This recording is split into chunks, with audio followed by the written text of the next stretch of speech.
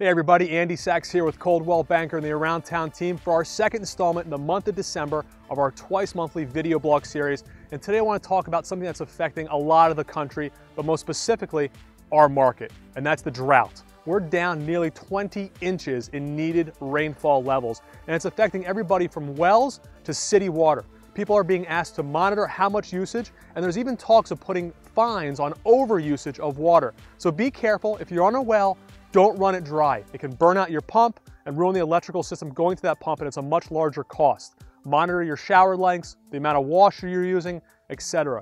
Be smart. Now, we don't want to have a horrible winter, but a lot of snow could be very helpful in the thaw and the spring as it replenishes our aquifers. So, something to think about. My name is Andy Sachs. I look forward to working with you soon.